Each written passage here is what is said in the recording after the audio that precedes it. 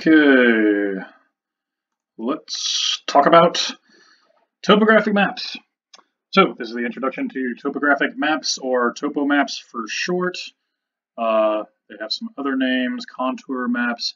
And basically what these are, if you haven't seen them before, is a way to represent 3D features on a map. So I can look at a topographic map like this one behind these words, and I can see that there's mountains, I can see that there's valleys and ridges and flatter places and steeper places, and that's what these maps are for. So it's a two-dimensional model of the Earth's surface to represent sort of a 3D world. If you're a fan of the movie The Matrix, you know, they look at the code and they can see the Matrix. Well, this is kind of like that. You know, you're looking at these two-dimensional maps, but the more you look at them, the more you practice looking at them, you stop seeing a flat piece of paper and you start seeing these topographic features, these landforms. So the way they work is there's contour lines on these maps, and they have values associated with them, which are elevations, basically the altitude above sea level. So here we have a small little island, and it's got 3 peaks on it. Now I could draw lines at every single 500-foot elevation, right? So everywhere there's 500 feet, I could go draw a line on across this island. So there's 500 feet, there's 1,000 feet, 1,500, and so on and so forth.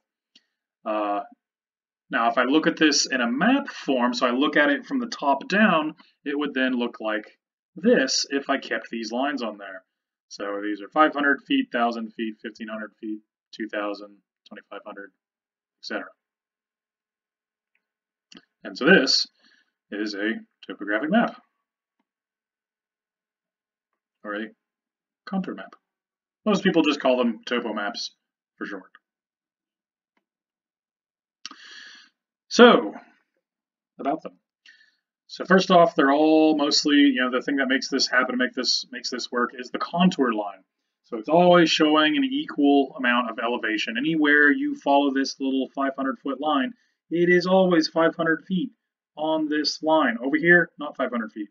Over here, 500 feet. Up here, not 500 feet. Over here, 500 feet. Hopefully that makes sense. And you can figure out the relief, which is the difference between different contour lines.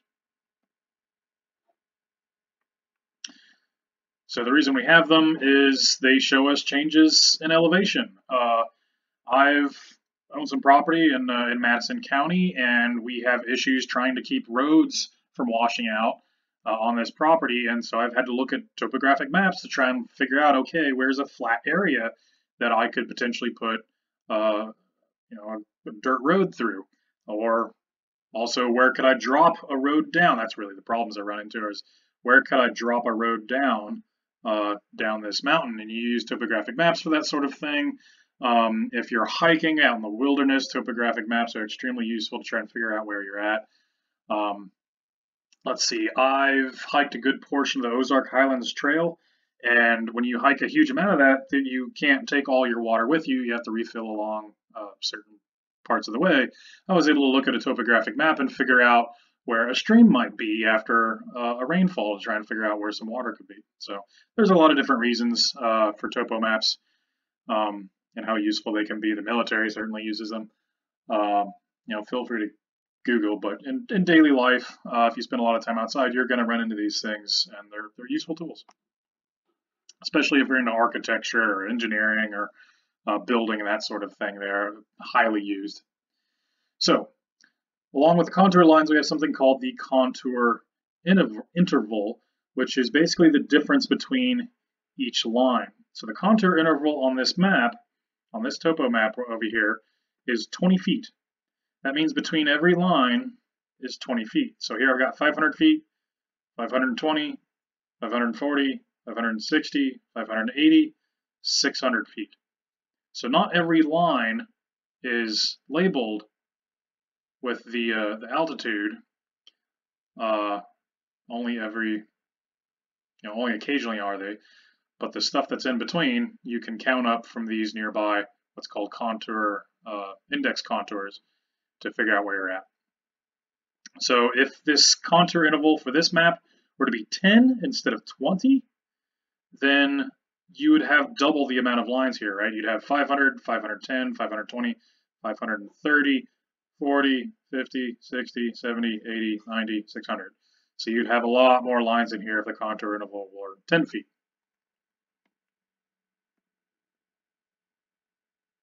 Ta-da.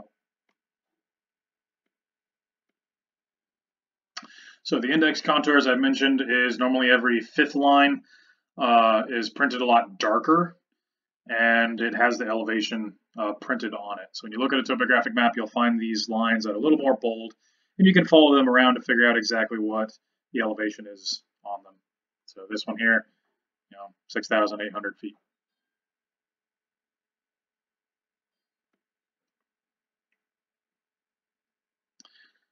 So here, another topo map. Here's the elevation. There's index contours here, here, here, here, and here. However, those are somewhere listed off the map, but I can see on this section of the map, I can see that this is 2,200, this is 3,000, so I could figure out, what these other index contours are. So let's see if I can figure out what the actual contour interval is on this map. So 2,200, this one's 3,000, so let's see, this is probably 2,200, this is probably 2,400, 2,600, 2,800, 3,000. Okay, so I'm jumping up 200 feet between each index contour. That probably means these individual lines are what, 50 feet? So 2,200, 2,250, 2,300, 2,350. Uh-oh, 2,400. Uh-oh, that doesn't fit. Well, maybe it's 40 feet. 40, 80, 120, 100 and math, 160, and 200. So it looks like the contour interval is 40 feet. See how I figured that out? Took me a second. So some rules for contours. Number one, contour lines never cross. They will never cross each other, because if they cross each other, it doesn't quite make sense. If they can get really close to each other, if they're really close to on top of each other, you basically means you've got a sheer cliff. But they should never cross. Contours form closed loops. So you may have a map like this one right here, and you notice that these contours don't go all the way back around, but somewhere off this map they go back around on anything, anywhere. How is that possible? Because we live on continents. And continents have edges, and if you go up 10 feet in elevation on any continent, somewhere that contour interval of 10 feet or still curl all the way around the continent and come back to you. So even on huge, huge maps, eventually contours will form a closed loop. This one's super important. This one is used a lot. I will test you on this, but contours bend upstream, or they V upstream. So here, I've got a stream that bisects right here. So it's flowing from up here at these higher elevations and flowing downward. And you can see the contours are making these V's upstream. So they point upstream. There's the stream, and so there's those V's.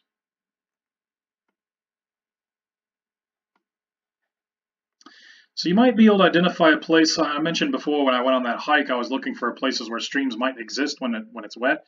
So even though there's not a stream really put on this map, I can still see these V's on the contours, and I know that, hey, if there's enough rain, the water will probably flow down in this little gully here. So I know that there may be some kind of a stream there, even though it may not be on the map. So other rules. The maximum possible elevation of a hill is 1 less than what the next contour should be. What do I mean by that? Well, let's just label the contours here. So if this is my last contour, and again, we're looking at the side of our island, our very first island. This is not a map. This is a cross section, if you want to call it that. But we have 50 feet, 60 feet, 70 feet, 80 feet. There's no line for 90 feet. Therefore, the top of my mountain here, it can only be 89 feet or less. It can't be 90 feet. If it's 90 feet, then I've got another little contour line up here, or at least a dot.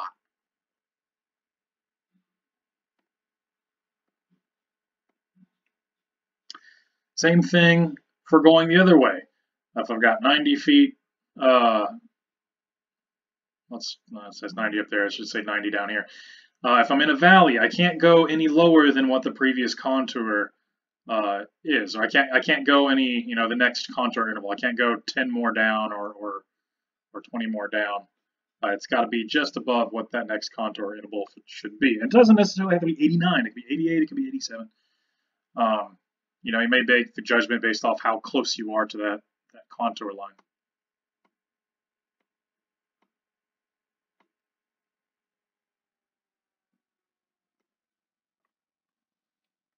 So there we go. So 90, 80, 70, 60. This can't be 50 down here because the contour line doesn't exist. The contour line would be down here. And so I at least have to be 51, if not, 55 or 56 or whatever. So let's kind of use that process to figure out this map. First off, let's just take a second to look at it. Number one, contour interval tells us down here is 20 meters. So we're not even dealing with feet on this map. We're dealing in meters. We have the ocean over here. We've got a river that flows through here. We have what looks to be a railroad over here. And we've got 3 mountains. Boom, boom, boom. Or 3 peaks anyway. And then some sort of cross-section line. So what is the elevation of these peaks? Well, first off, let's go find an index contour. Let's start with this one up here. Here's 300. And we know the contour interval is 20 meters. So 300, 320, 340, 360,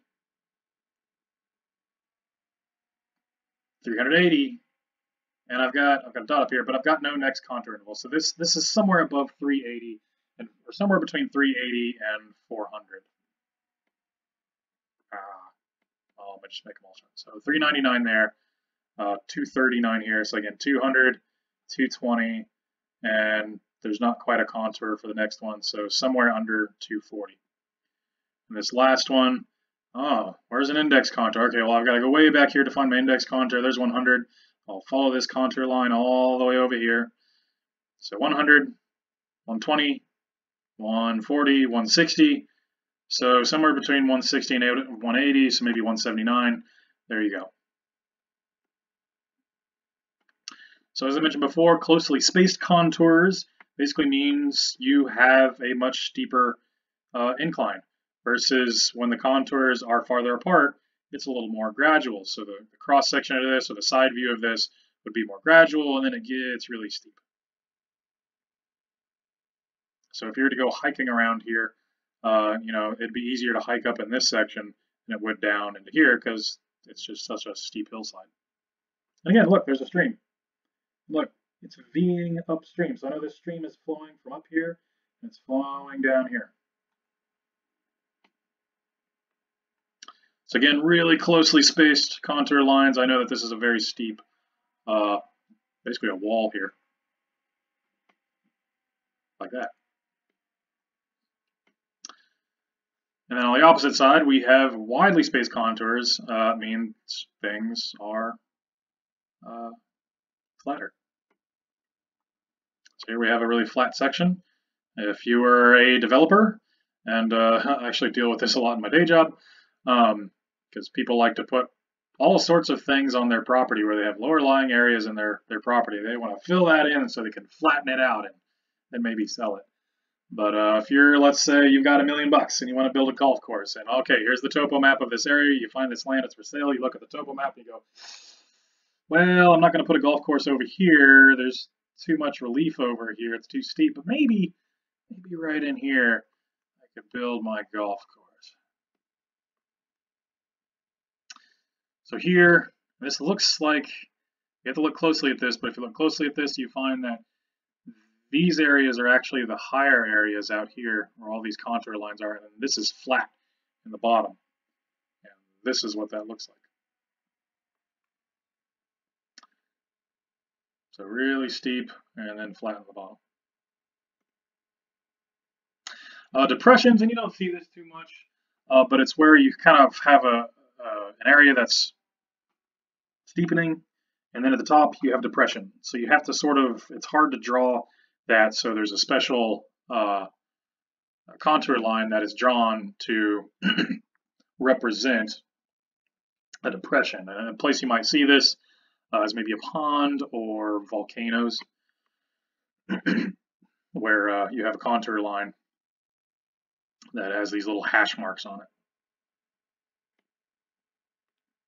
Something else we see on topo maps, besides just a lot of different features, like before I showed you, there's a railroad and there's streams.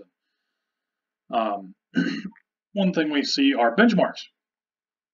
And benchmarks, well, they look like this. And if you ever go out hiking or go to national parks or something, sometimes you'll see these things.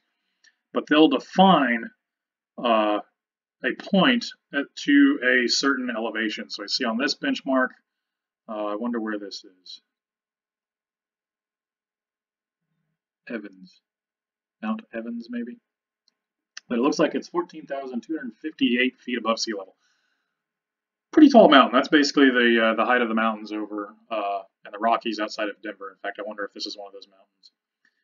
But anyway, you can find these on topo maps, and they'll be labeled either as an X, and then they'll put the elevation. So you'd see an X, and you'd see 14,258. Or you'd see BM for benchmark, and it'll have the elevation. So here's a topo map, and there's a little BM here. A lot of times you'll find them at the top of mountains, and so there's the elevation right there. And again, in this area, a little benchmark.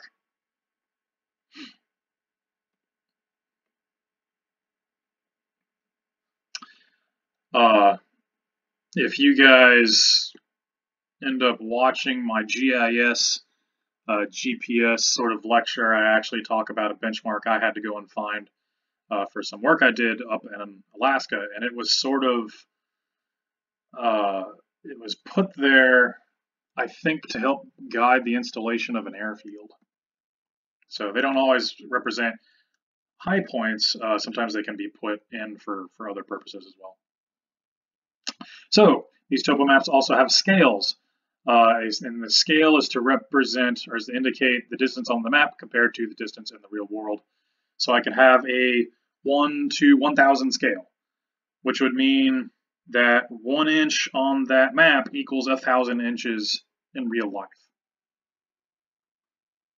And also, it doesn't have to be inches. It could be a foot. So let's say I'm looking at a big map in front of me, the size of my desk. I could say, okay, 1 foot, boom, on that map is 1 foot. There's 1 foot. In real life, that represents 1,000 feet. So on the maps, all these topo maps, they're usually at the bottom of the map, and they'll look like this. So there's the scale 1 to 24,000. You sort of assign your own, you can assign your own measurements to this. So this could be centimeters, it could be inches, it's whatever you're measuring with on your map. Also, you'll see these scale bars that can kind of help you out. So on the map, this equals a mile, or here's feet, or here it is in kilometers. And again, there's the contour interval. It's also written down here. And they'll tell you where the information came from.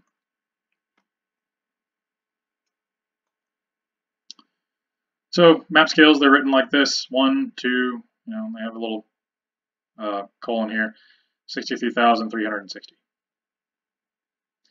Why this scale? I mean, it's kind of a weird number to draw a map at.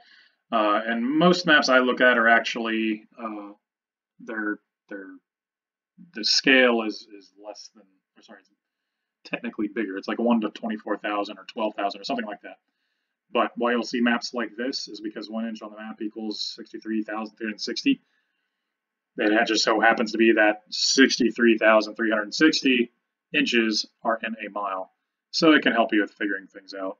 It means when you look at that map, an inch on that map happens to be a mile in real life. It's just that the math works out that way. Don't get too hung up on that if that was confusing.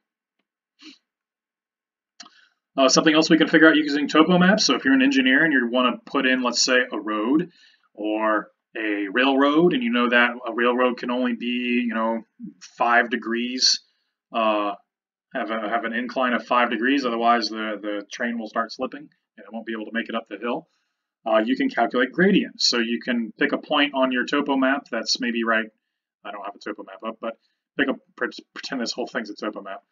I can pick a point right here, and then pick a point over here, and I can look at the change in elevation. So I can look at the contour lines over here, and maybe it's 100 feet, and over here it's 200 feet. And let's say the distance between these are a mile.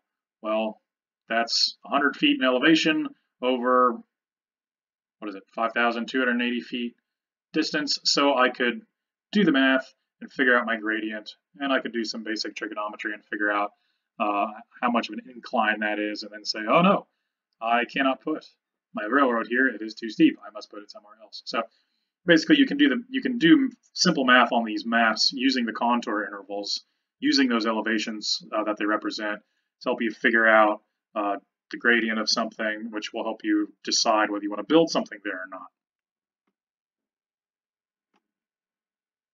And this is basically what I just said. So anyway, that's all I've got for that. If you have any questions, let me know.